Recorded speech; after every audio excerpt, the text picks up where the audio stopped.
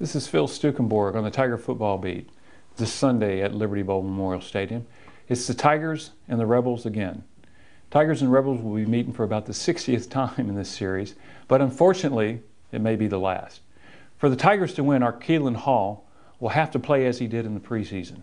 Arkeelan was smart with his decision making, and he threw the ball much better than he did a year ago.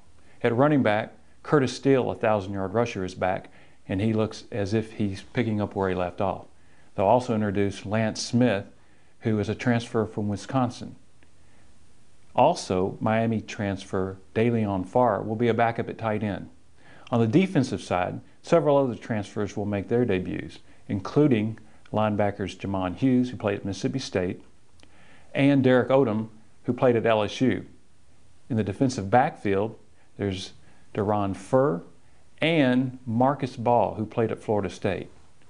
The combination of all these guys that have played on a big stage, should help the Tigers in a game of this magnitude. Ole Miss is ranked 8th in the nation. The Tigers rarely get the opportunity to play ranked teams.